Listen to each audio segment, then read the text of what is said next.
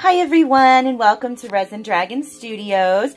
Today I'm just coming at you with a short on how I paint a mold with mica powders before pouring on the resin. So this is a cute dragon mold with a flower crown, and there's some raised points on it, as you can see.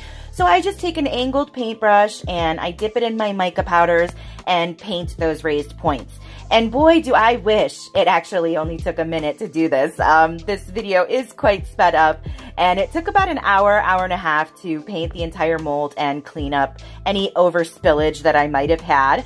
And here's the mix and pour of the black resin, and that's really gonna help make those colors pop.